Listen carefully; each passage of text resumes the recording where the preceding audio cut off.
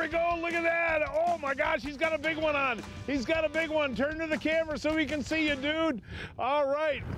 Yeah. All right, Pat. Way to go there, buddy. That is awesome, dude. Hey.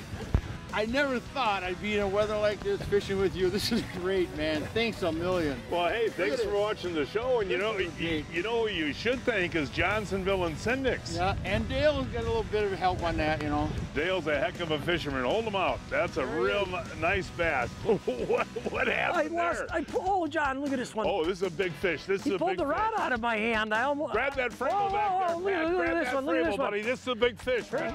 Okay, I'm coming, buddy. Oh, it's God, so hard in these waves, folks. He ripped the rod right out of my hand. Oh, nice big fish.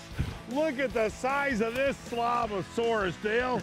There, folks, is a major league Door County smallmouth. God, he ripped the rod out of my hand. Look at the size of that fish. Probably had something to do with that my hand was soaking wet. Look at the size of that fish. That's a 5-pounder, buddy. Oh, it's a big smallie. Oh, I'll tell you what. Go, be careful there, Cody. Cody's getting the hang of this, isn't he, Dale? Yeah, well, he's been getting a few bites up there, and he's figuring it out. Oh, look at that! Right on. Oh my gosh, seriously, dude.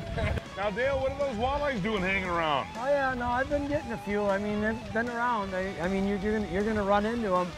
It's actually one of the littler ones that I've caught, but I'll take them. Really? Yeah. Is that one of your bigger walleyes, or? I've caught a couple 32s, so Oh, ho hum, huh? Yeah. No, that's a beauty. How did he hit any different than the smallmouth? real light. He actually hit real light.